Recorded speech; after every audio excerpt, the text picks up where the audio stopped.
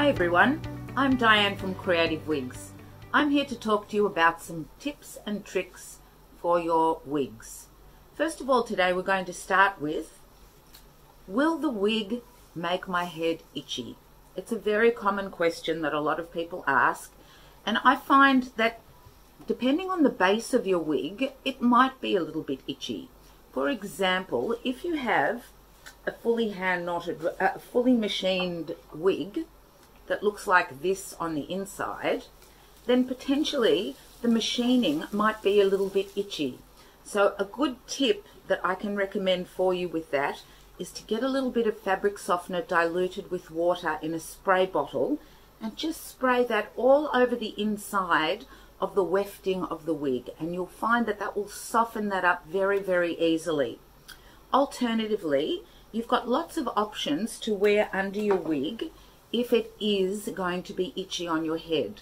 If you have no hair, you potentially can wear like a little bamboo wig cap, which will be nice and soft and smooth under the wig, and it'll just stay on your head and sit much more comfortably without the irritation.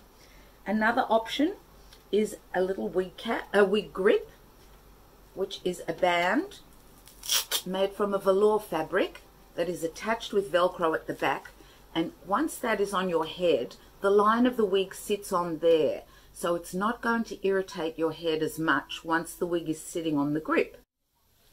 Another question that is asked very often is, how much do wigs weigh? Well, you'll find that that will vary depending on the wig that you are purchasing. Wigs are made in different base constructions, different cap constructions, and a fully machine made one will always be a little bit heavier than a hand knotted one. Another thing that will make a difference in the density of your wig, or how heavy the wig is how much hair is in the wig and how much length you have in the wig. You'll find if it's longer, you'll have more weight in the wig. If it's a thicker hairstyle, you'll find again you will have more weight in the wig. But the way wigs are made today, they are much more lightweight than they ever have been and really comfortable to wear. So it's a good idea just to have a look around, touch them, feel them, and try them on until you find something that is going to be perfect for you. Another question that I'm asked very frequently is, how do I know my size of wig? Basically, wigs are made in 3 different sizes. You have a petite size, you have an average size, and then you have large size. An average size wig, you'll be able to determine the circumference, which you will measure with a tape measure, if you can see this on my beautiful model, around her head and bring it up to the top here, and that will give you an approximate size of the circumference of your head. So this one is 21 inches. An average head size is approximately 21.5, 22 inches circumference. The next place that you'll need to measure is approximately from ear to ear.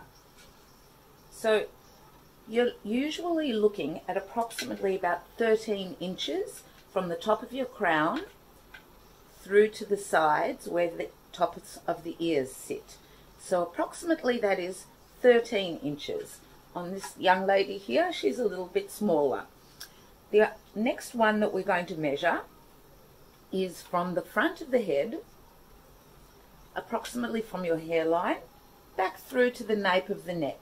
And that will give you your final measurement, which will probably be about 14.5 inches, something like that.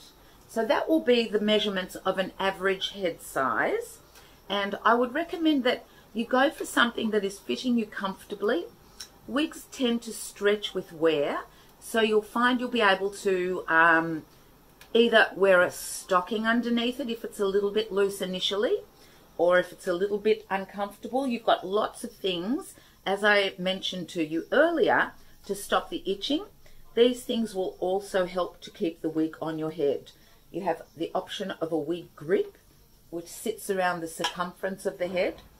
You have a wig cap, which is a stocking that can be worn underneath the wig, and that will help to keep it on as well.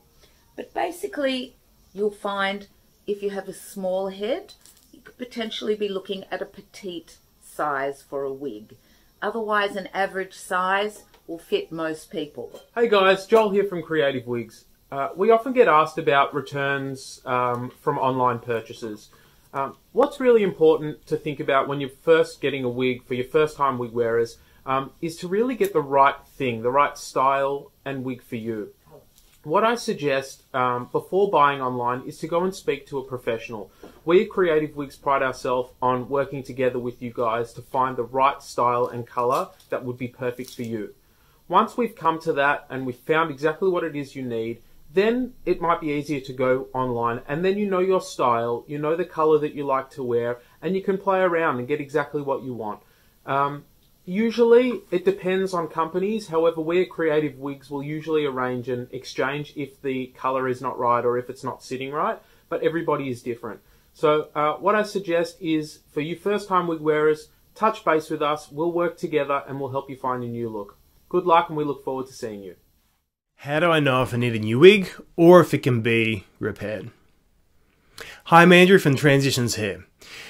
Oftentimes I'm asked, how do I know when it's time to get a new wig or maybe should you get it repaired? Well, for me it comes down to like 3 or 4 fundamental questions that you'd need to ask on this question. Firstly is the hair quality in the wig. Second is hair loss in the wig. Thirdly is the base or the wig cap. What's the quality of that like? Going back to that, hair quality, first point. If the hair itself has lost its luster and its life, you can't style it the way it once used to because it has no elasticity in it or no strength in it, it's probably good to not get it repaired, to get a new one. Secondly, if you've got extensive hair loss in the wig, that's you've got patches or even like alopecia in the wig, if there's a lot of that going on, it'd be very costly to add new hair into it, and possibly it'd be better value to get yourself a new wig rather than spending more money on that old wig. The third thing is the base quality as well, or the wig cap itself.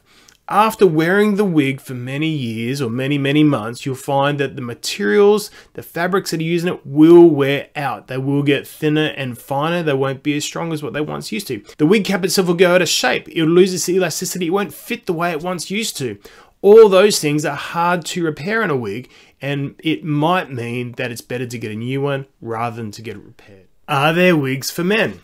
Hi, I'm Andrew from Transitions Hair. There are so many different types of wigs for men. Broadly speaking, there are 2 categories. The first one is one that covers the top of the head. These are called a hair system. They go from the front to just below the crown and side by side, usually coming in through here at the temples.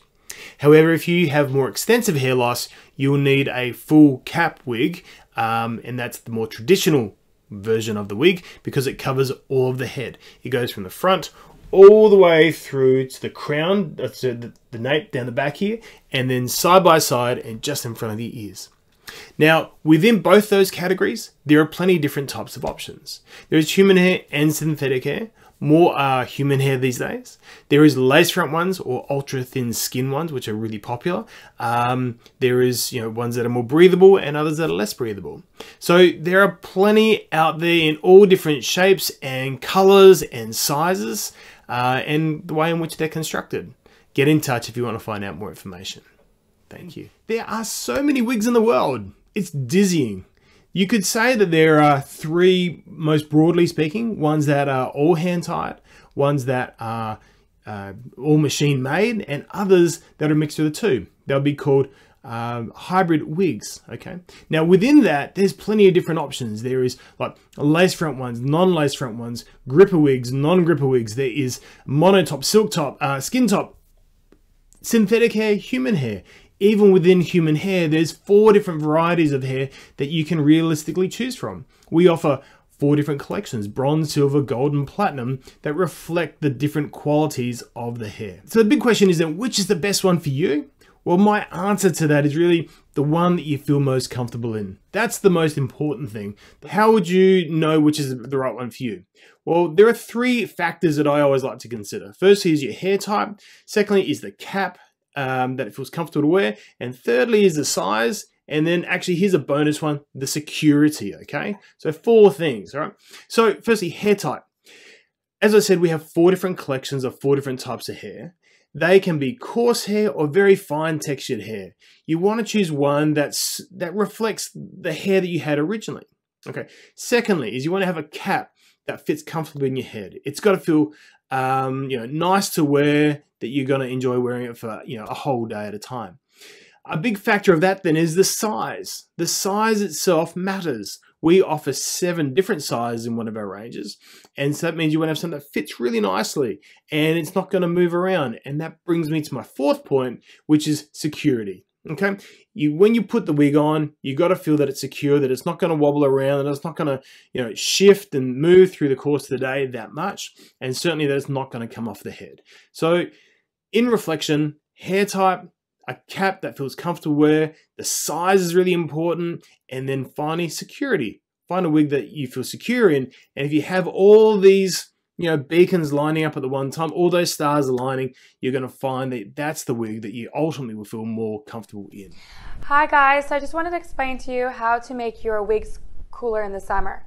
So some people think that if you wear shorter wigs, it's a bit cooler, and that's actually true.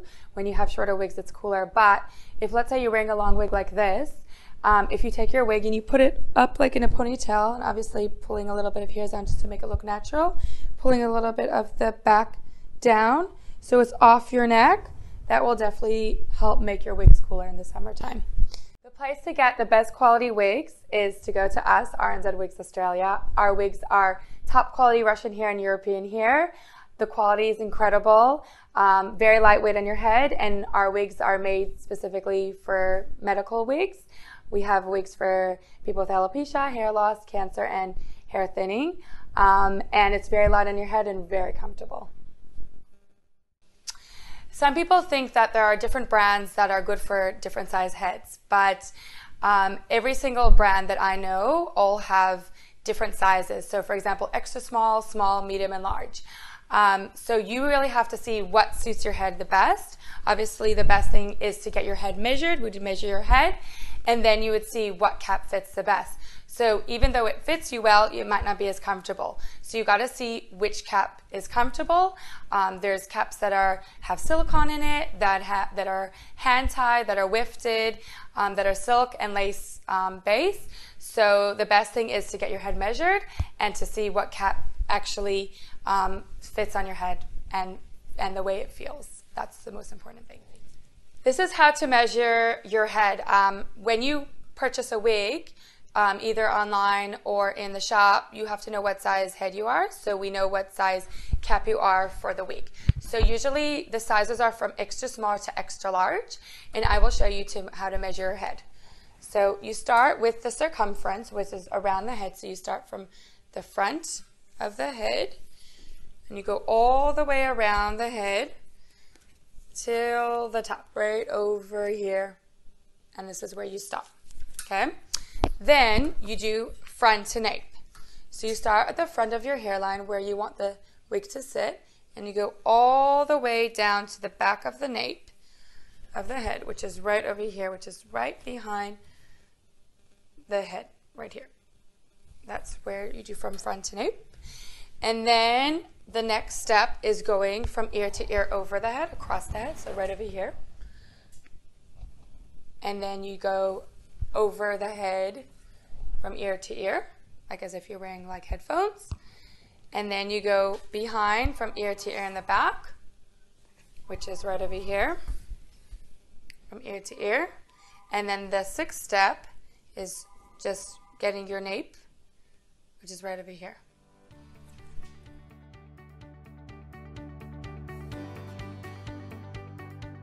Hi, my name's Martine from Freedom Wigs.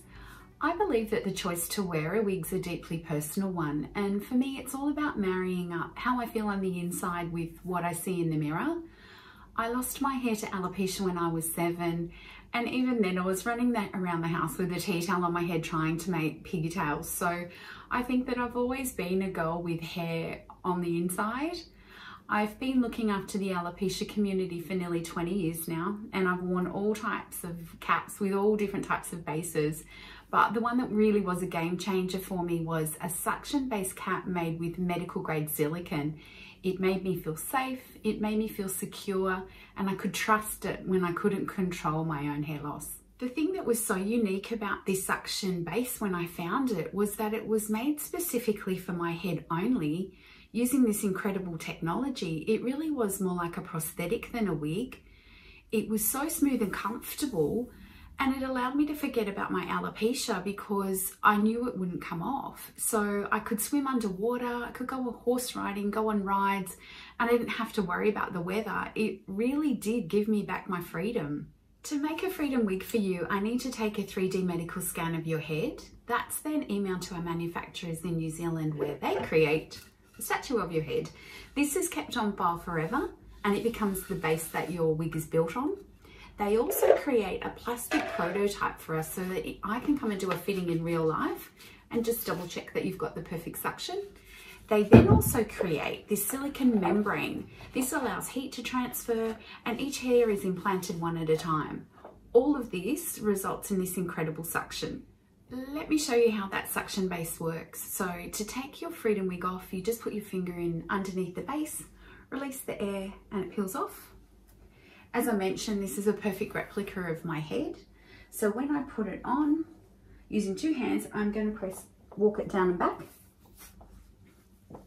Make sure that there isn't any air pockets, and then that's the suction. It isn't going anywhere. The maintenance of our wigs, what is required is it's important to clean the base out, the silicone base, as soon as you take it off, to remove all the body oils and the body acids and to help avoid any bacteria or any odour. So that's really important as soon as you take it off at night.